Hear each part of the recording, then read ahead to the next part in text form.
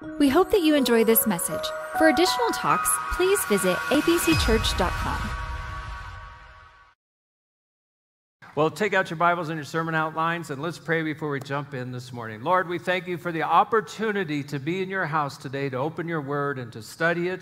We want our lives to be changed. When we walk out of here, we don't want to be the same as when we came in, and that's our prayer in Jesus' name. And everyone said, Amen. Amen. A woman walked into the kitchen to find her husband stalking around with a fly swatter. She goes, "What are you doing?" "Hunting flies," he said. "Oh, did you kill any?" she asked. The man said, "Yep, 2 males and 3 females." The wife looked at her husband and she goes, "You can't tell which fly is a male and a female. Give me a break." And he goes, "Yes, I actually can." She goes, "How?" And the husband smiles and he goes, "Honey, it was obvious. 3 were on the beer can, 2 were on the phone." That's an easy way to tell which fly is which, right? Happy Father's Day to all our fathers. Sean did a good job of saying that already, but how many of you ever got great advice from your dad? Anybody here ever get great advice from your dad? Only about 6 of you. Well, that's just because you don't remember. Let me refresh your memory, okay? Let's see if you can finish these statements that Dad might have said. Here's one of them. What? Do you think money just grows? Oh, look at you. You remembered one of your dad advice. So let's keep going. Another one. What do you think I'm made of? Money. Yeah, money's a big topic with dads, in case you haven't noticed.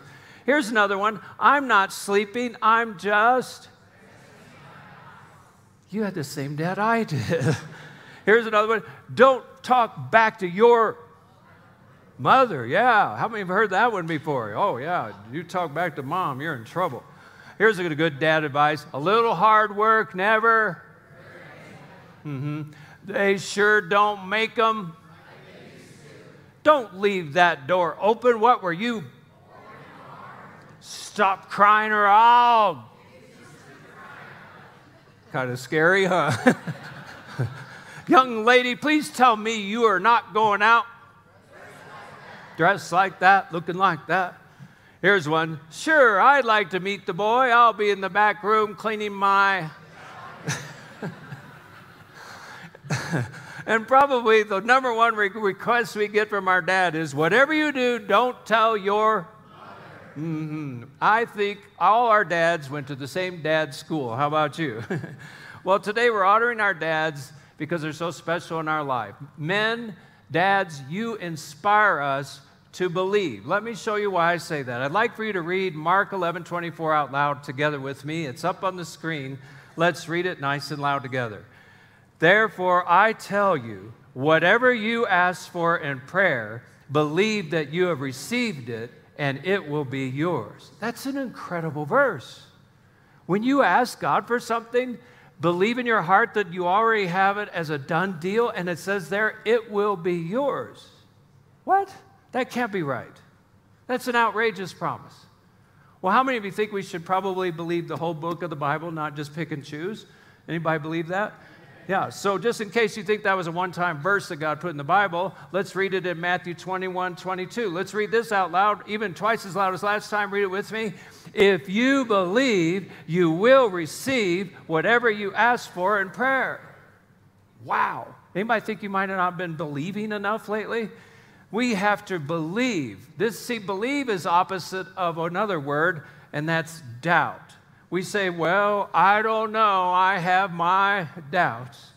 But look at what James, the stepbrother of Jesus, wrote in James chapter 1, verses 6 and 7. This is straight talk. Let's read this out loud together. This is a little longer. How many can do it? Let's read it real loud.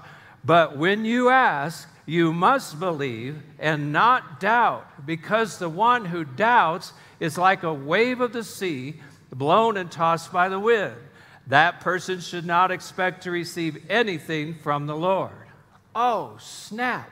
That's the Gwen Stefani verse of the Bible right there. She had a group called No Doubt. This is the No Doubt verse of the Bible. If you doubt and don't believe, you get nothing. So how many want to make sure you believe? All right. Well, in your outline, if I will just believe, fill this in under number 1, I will move the heart of Jesus. I will move the heart of Jesus. If you want to turn to Mark chapter 5, we're going to walk through a story about a dad. Mark chapter 5, but the verses will be up on the screen. Now you notice I have my Bible with you. I want to encourage you to bring your Bible with you, because you never know when the screen might be wrong. Never know when the outline might be wrong. Never know when I might be wrong. How many agree you have to check everything nowadays? This is probably the only thing you can trust right now. Mark 5, beginning in verse 21, it says this: When Jesus had again crossed even over by boat to the other side of the lake, a large crowd gathered around him while he was by the lake. Then one of the synagogue leaders named Jairus came, and when he saw Jesus, he fell at his feet. He pleaded earnestly with him, "My little daughter is dying. Please come and put your hands on her, so that she will be healed and live." So Jesus went with him. He pleaded earnestly. My guess is this dad was on his knees. It says he fell at Jesus' feet. He believed Jesus could heal his daughter. He had faith for a miracle. I don't know about you, but watching the news lately, I think we all better be on our knees for our children. Anybody agree with that? Mm-hmm. There's an attack on our kids. In fact, there's something so dramatic, so demonic going on that they're saying, you know those kids that you have, that you birthed, that you've raised? They're not yours. They belong to the government. Woo! Yeah, baloney, right? Phony, right? It's an attack on our kids. What do? I'll tell you what you do. You do what this dad did. You fall on your knees and you pray for them. You could be doing the absolute most you can do for your children if you will pray for them. And that's what Jairus did. He falls on his knees. It was a great decision because it says Jesus went with him. Him falling on his knees communicated something to Jesus, and that was, I believe you can do this, Jesus. And it moved the heart of Jesus. When you believe, you move the heart of Jesus. And if you believe, I will, number 2, activate God's power to flow from Jesus. This is a Jesus story today. Have you noticed that? So continue on in verse 24. It says, a large crowd followed and pressed around him, and a woman was there who had been subject to bleeding for 12 years. She had suffered a great deal under the care of many doctors and had spent all she had, yet instead of getting better, she grew worse. And when she heard about Jesus, she came up behind him in the crowd and touched his cloak, because she thought, if I just touch his clothes, I will be healed. Immediately, her bleeding stopped, and she felt in her body that she was freed from her suffering. A random lady in the crowd, we don't even know her name. She had a terrible health condition. She was bleeding for 12 years. Most likely that means she had a constant cycle for 12 years, had cramps for 12 years. And here's the thing, in Jewish culture, if you were in your cycle, you couldn't attend the synagogue. So this lady couldn't go to church for 12 years. And then she's out of money. She'd been to the top doctors. Instead of getting better, she got worse.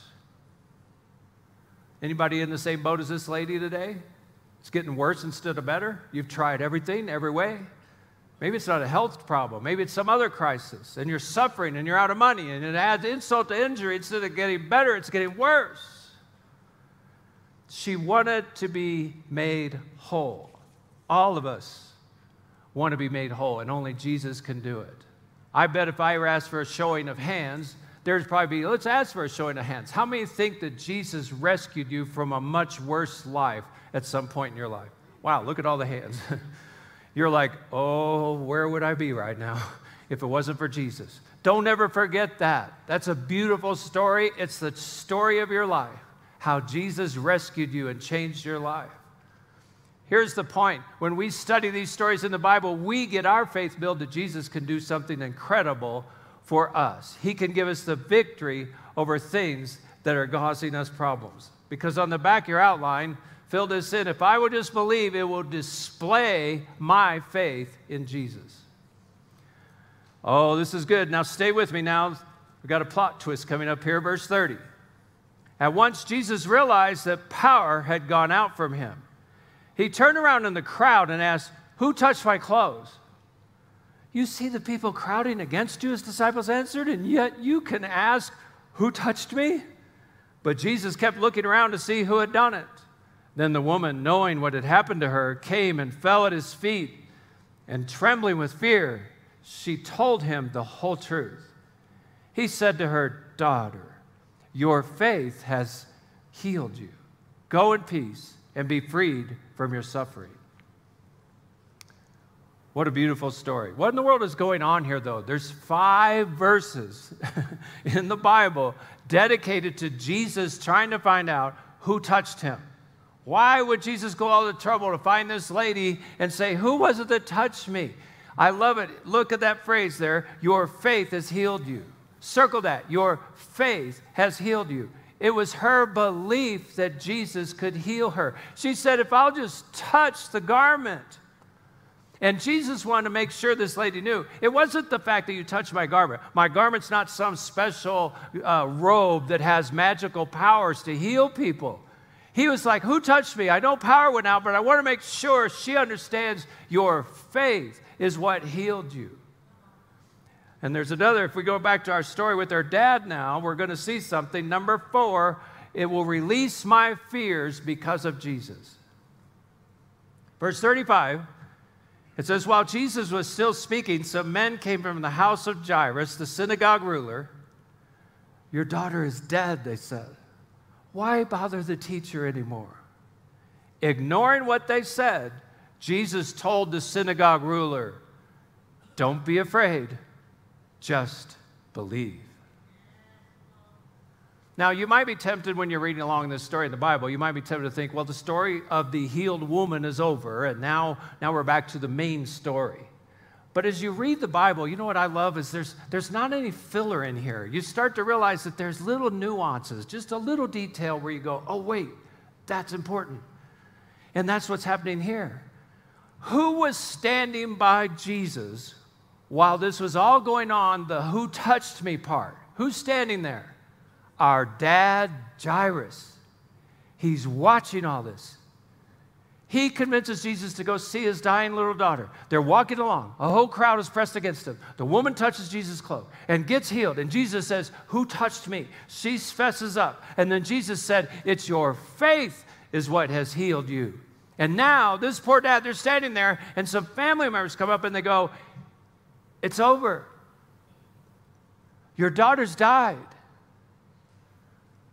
What would you want to say to Jesus right then if you were Jairus? I don't know. If my daughter, I just found out she died, and we were standing here doing this who touched me thing, and the lady's being healed and all that, I think I'd be tempted to say, hey, Jesus, if we hadn't spent so much time with you figuring out who touched you, maybe we could have got to my daughter in time. But instead, no, we're saying, who touched me? And there's people all around. Why do we have to do that, Jesus? We lost valuable time.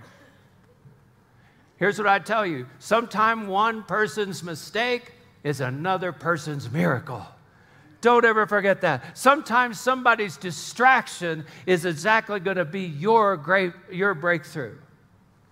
It reminds me of this pastor. He was walking through the neighborhood here in Colorado Springs one day, and he saw this cat up in a tree, and the cat was stuck up there because he was afraid to come down. He climbed up so high, and then he couldn't get down. So the pastor tried coaxing the kitty. He went in his house, got some milk and brought it up, tried to hold it up to the kitty, and the little kitten just wouldn't come down. The tree was not sturdy enough for him to climb up, and so he's sitting there looking at it, and all of a sudden he goes, I got an idea. He gets a rope out of the trunk of his car. He ties it to the branch of the tree, ties the under end to the bumper of his car. He goes, if I can just pull that tree down a little with my car real slowly, I can reach up and get the cat. How many think this is a wonderful idea? It's a wonderful idea. So he does it. He pulls the car. He got the window down. He's pulling the car forward, and here comes the tree. He's bending the tree down. He's like, a little more, and I can get the cat. The cat is down almost low enough, and right about then, the rope broke. Boing! Shoots the cat over the fence into another neighborhood somewhere around another house. He's like, oh no. So he gets in his car. He's driving through the neighborhood. He's looking for this little cat all through the neighborhood. He's peering in the yards. He gets out every once in a while, looks around. he finally gives up. He's like, I don't know where the cat went. Lord, forgive me for shooting the cat into the air. Help the cat be found. Amen. Well, later that week, he's walking in the grocery store. He sees a lady in the church. You know how pastors, you run into people in your church. So he sees this lady, and she's got a cart. She's pushing it along, and he looks down the cart. He sees cat food. Now, this lady had always talked about, I love dogs, but I hate cats. He said, why do you have cat food? Don't you hate cats? I remember you talking about that. And she goes, Pastor, you won't believe this. My little girl has been begging me for a cat, and she's constantly bugging me for a cat. And I told her, no, we have dogs. We're not going to have a cat. I hate cats. And she goes, she kept bugging me, and I finally said, you know what? If God wants you to have a cat, he'll just put one into your arms. Just pray to the Lord, and he'll put one into your arms. And she goes, Pastor, my little daughter went out in our backyard. She kneeled down, and she goes, Lord, please send me a cat. And here comes one through the sky, paws outstretched, right into my daughter's lap. That's how you know. How many agree a mistake can be somebody's answer to prayer? But if you haven't circled anything in your outline yet, you just have to circle this. For some of you, this will be the whole sermon in a nutshell. I have a visual of Jesus standing there talking to Jairus with those steely eyes. They said, the child is dead. And Jesus, what did Jesus say? Don't be afraid, just believe. I don't know what's happening to you right now. Don't be afraid, just believe. Maybe you've had a business loss. Maybe you've lost your job. Maybe you don't have enough money to pay the bills this month. Don't be afraid. Just believe. Because if I will just believe, number 5, I have to focus on how Jesus looks at my crisis. Well, Jesus is not going to take the lightweights in now. He gets to the house. He picks Peter, James, and John. Those are his 3 closest disciples. Verse 37, he did not let anyone follow him except Peter, James, and John, the brother of James. And when they came to the home of the synagogue ruler, Jesus saw a commotion with people crying and wailing loudly. That was a historical way the Jews mourned to death. He went in and he said to them, why all this commotion and wailing? The child is not dead, but asleep. But they laughed at him. How do you think Jairus is feeling right about now? These are his closest friends and family. He goes and gets Jesus. Jesus walks up, says the strangest thing. Oh, no, she's not dead. She's just taking a nap. How incredibly embarrassing. Right in that moment, our dad, Jairus, he was being tested in his commitment, in his faith. The whole crowd's laughing at Jesus. Will he hang in there? Would you? Listen, if they laughed at Jesus, they're going to laugh at you. Don't you let that bother you. People may laugh at you. Oh, you're one of those Christians. Oh, you think that, God does everything. They'll ridicule you. They'll misunderstand you. They'll slander you. We live in a culture now that's getting more and more antagonistic towards people of faith. Don't pay attention to them. Keep your eyes on Jesus. That reminds me of the blonde. I tell a blonde joke occasionally in a sermon. I hope this doesn't offend any of you blondes. Please know it's for Sandy. She really loves these. If it doesn't go over, I'll never tell another one again, okay? But this blonde, she goes to the doctor. She goes, every time I drink a cup of coffee, I get a terrible pain in my eye. The doctor said, well, I need to check this out. So he makes her a fresh cup of coffee, and he just hands it to her and everything. And so the blonde takes a sip of the coffee, and she goes, my eye, it hurts so bad. The doctor said, I think I know what your problem is. The blonde goes, what is it? Can you fix it? And he goes, yeah, just take the spoon out before you take it through. Was that worth it? No? Okay. Send me an email. All right, so actually send an email to Pastor Sean. He's the complaint department. I just started that one yesterday.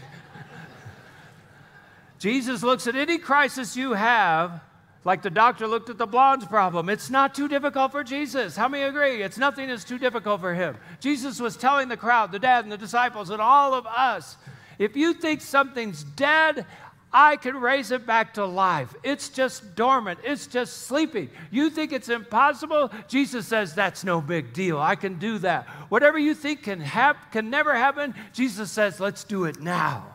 People might be saying, the reason I'm excited about this is people might be saying, well, ABC Church's best days are behind them. They got that lunatic pastor in there now. They may say, I don't think anything's ever going to happen. There's so many other churches along the street next to ABC. Excuse me, I think the best is yet to come. How about you? Jesus can take whatever it appears. He could say, now, that looks a little dormant. It looks a little sleep. It looks like it might be taking a nap. And he can put new life into it and new hope into it. Is there anybody excited about ABC Community Church this morning? I am too. Last one. If I will just believe it, I will receive my breakthrough from Jesus. Jairus hangs in there. Dads, thanks for hanging in there. Thanks for hanging in there. We appreciate you so much. There's many times when it's got to feel like, I just work and I work and I work and I do this and I do that and I do this, trying to provide and protect your family. Jairus does the same. He brushes off the laughter. Verse 40.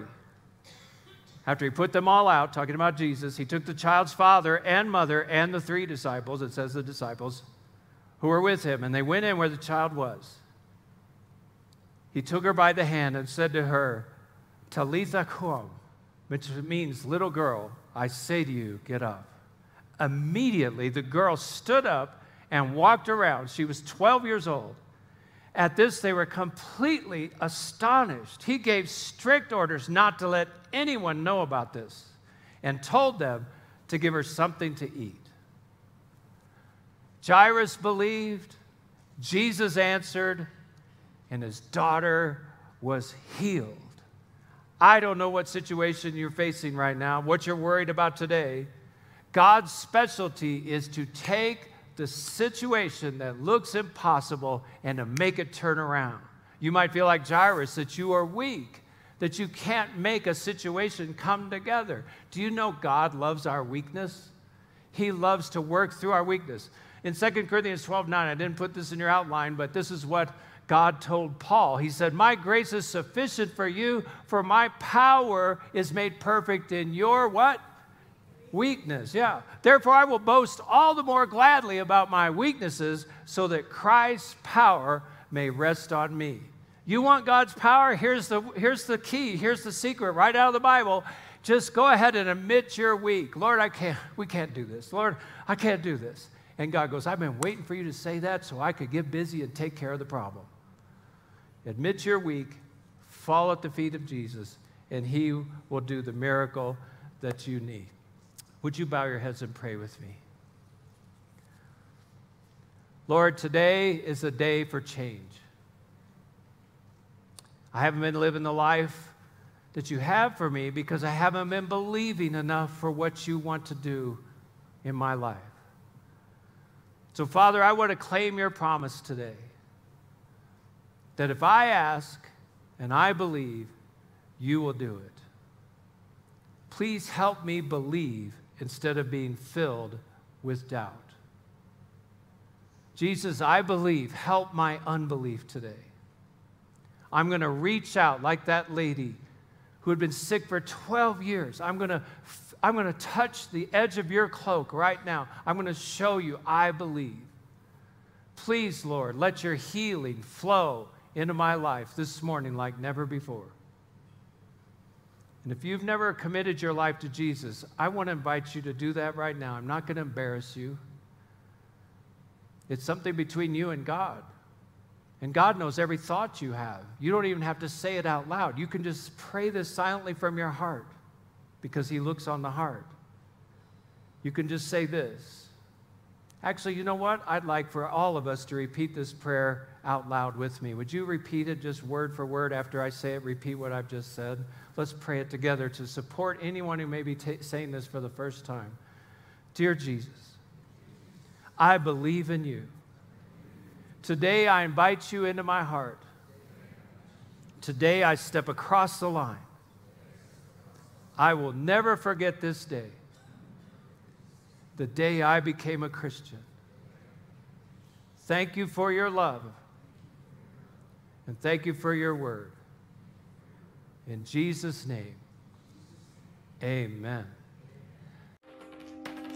We hope you've enjoyed this message. For additional talks, please visit abcchurch.com.